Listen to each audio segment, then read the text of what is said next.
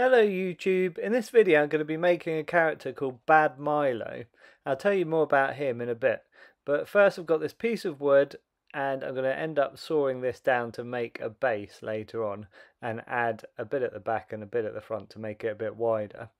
I've drilled a couple of holes in here and a couple of holes in the other side, just using this little drill vise.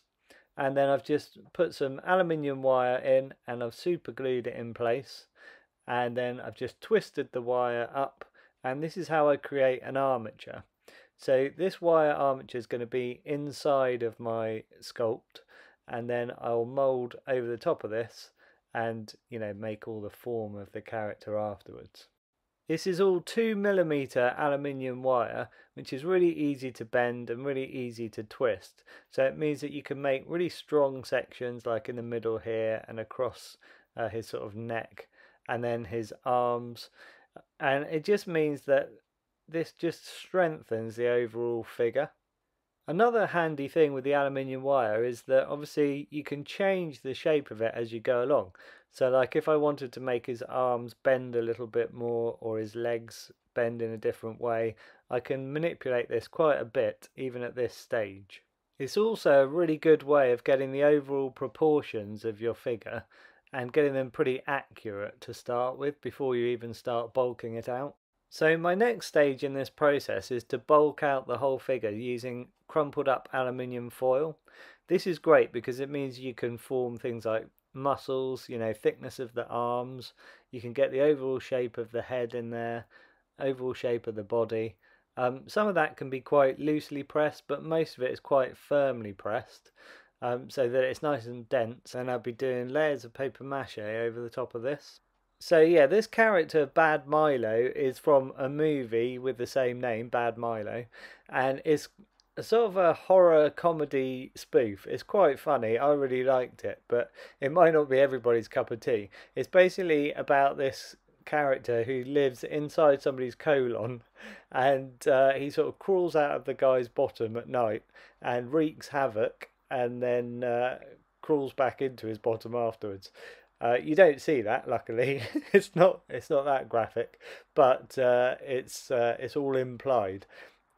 Worth watching, definitely worth watching if you're into kind of creature feature movies like I am. Incidentally, I've made another frame here, and that's going to be for a second head because I want to have one cute Bad Milo, because he is quite a cute character for a lot of the time, and then I want to have one really bad looking Bad Milo with a sort of evil face. Right, my next step was to paper mache over the top of the whole figure. This technique is one that I use a lot. So I take bits of kitchen paper and I tear off kind of oval shapes into the kitchen paper. So I do about, I don't know, 12 or 14 sheets at a time. So I've got lots of these oval shapes. And the reason I do that is because I don't want any straight edges on my kitchen paper. And then I just put flooring PVA glue onto my character, paint it on, and then I put the kitchen paper over the top, and then I paint the glue over the top of the kitchen paper as well. Just keep building up layers. So I probably did about 3 layers over him. And then you can see what I've started doing is building up over the top of this using Milliput. Now I'm actually using metallic Milliput because I ran out of standard Milliput, but it doesn't matter because it's all going to be painted at the end. It does seem a bit of a waste of the metallic Milliput, which is a new product. It's really cool, but he should look good in silver anyway. You'll be able to see that when he's all done completely in silver before I paint him. Here you can see that I've sawed his head off, and then I've put a tube down into his body.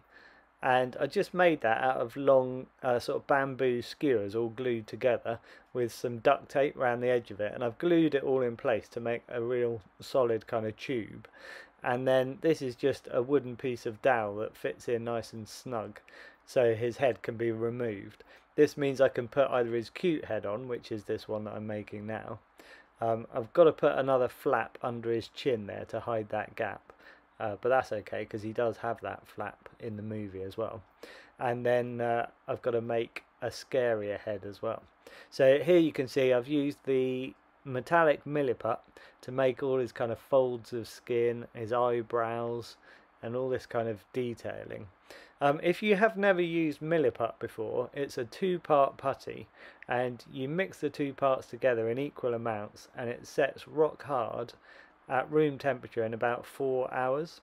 All of the folds of skin are quite easy to make really, because you just sort of start, say, at the bottom of one arm, you put one fold of skin on, and then you put another one over the top and another one over the top, and you keep building them up, and you just work your way upwards. Same with the legs, you just go up. You can see I've done some toes here as well.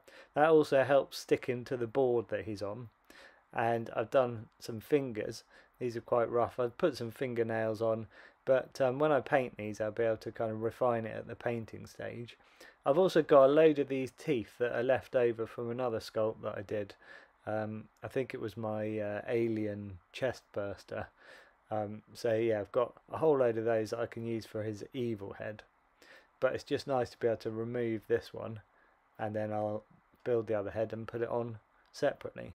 He does weigh quite a bit at this stage already, and that's okay though. I don't mind them weighing a little bit. What's quite nice about the head is you can also lift it up, and you can reposition it as if he's looking sort of a bit left or a bit right.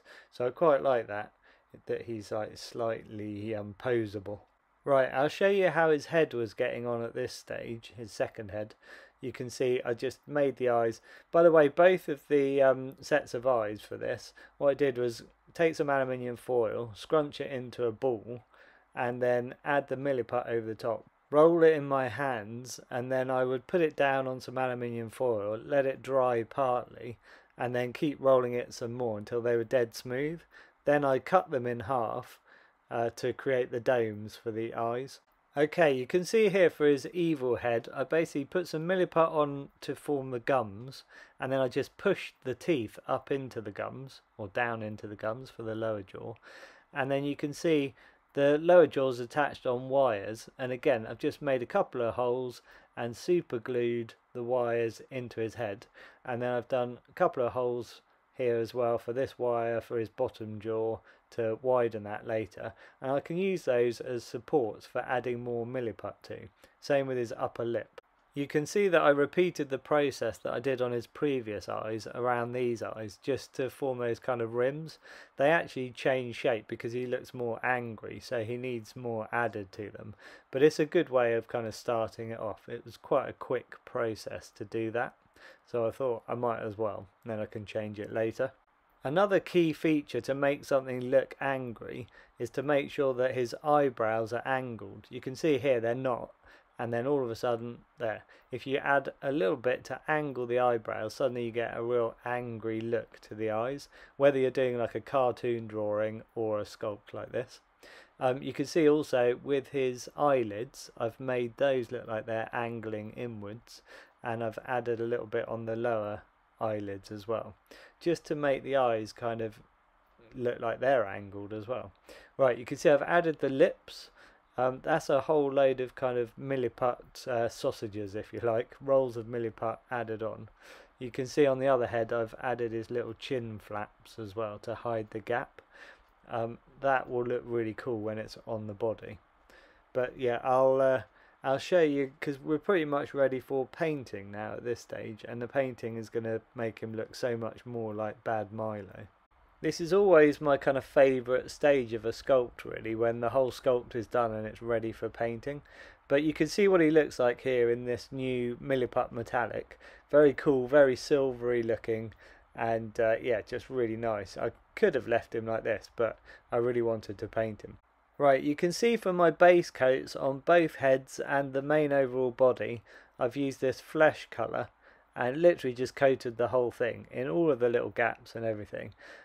For his eyes and inside his mouth, I've just painted them flat black.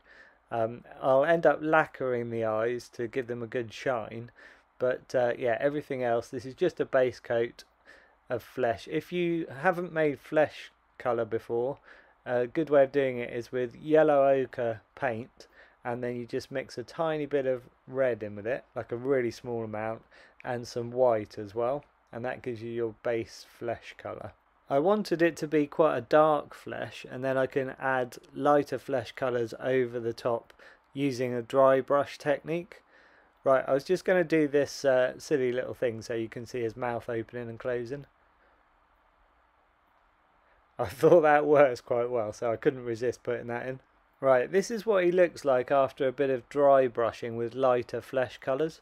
So all you do, mix up your light flesh colour literally just by adding white to your original flesh colour.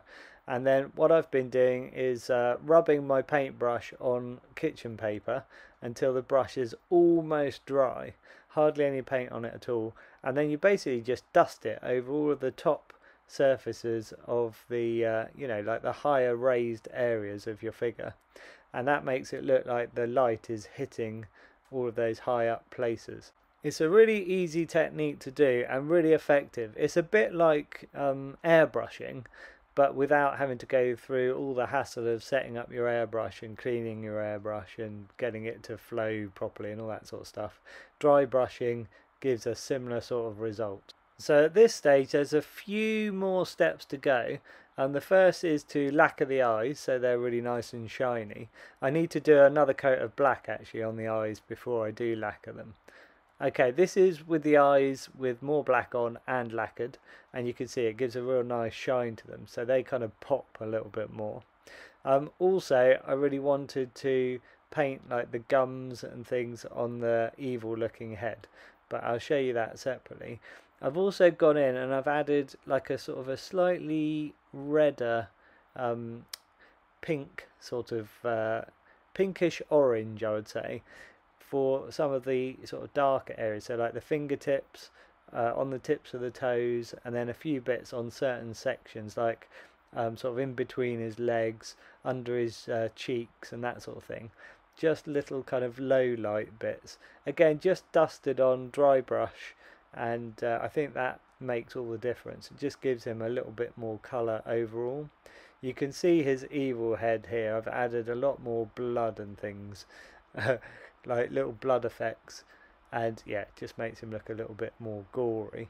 You can see I've painted all the gums in this really cool kind of pink colour, and then I've flowed some kind of really wet dark sort of maroon coloured paint in there as well, so that sort of trickles into all of the gaps and things in his gums, makes all the difference. And also on his teeth I painted them yellow ochre to start with, and then white to make those kind of pop a little bit as well. I think overall I actually prefer his cute head, but that's just because I preferred him when he was cute in the movie, because he looks all sort of sweet and innocent, but obviously he isn't at all. Right, I like with the evil head as well though that you can kind of pick it up and you can turn it to one side, so he can be positioned as if he's looking one way, or you can turn it to the other direction as well. Again, it's really nice to be able to have like a slightly posable figure, even if it's not doing very much at all. Right, I hope you've enjoyed this video. I definitely urge you all to go out and watch Bad Milo. It is, like I say, quite a quirky movie. Thanks for watching this anyway. Get out and buy yourself some Milliput if you haven't tried it already. It's a great product. And hit subscribe if you want to see anything that I post up in the future. You can see obviously I ended up painting the base on this as well. I also painted the whole figure and the base with a coating of PVA glue at the end. It just protects the whole thing, protects all the paint, stops it from scraping off, and yes, just a good way of lacquering it, gives it a bit of a shine as well. Anyway, thanks for watching, and I'll catch you in the next video.